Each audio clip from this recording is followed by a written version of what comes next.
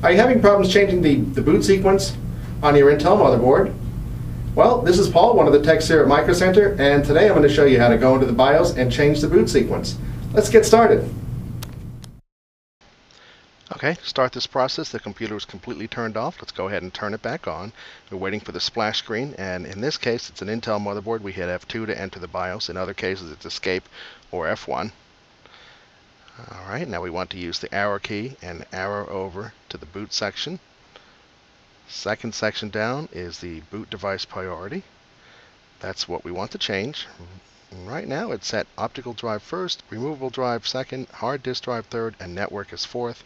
To change that, hit enter, and the minus key or the shift plus key to move the device up and down, changing the priority of the boot. Let's say you're reloading Windows and you want to boot off of that CD-ROM. You want to set optical drivers first. So it will actually ask you as it's booting up, do you want to boot off of the CD-ROM?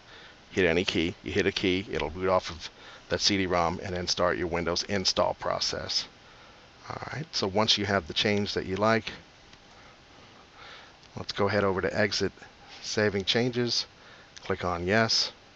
Now your computer will boot up using the new boot order that you just set. If you have any other questions, come visit us at www.microcentertech.com.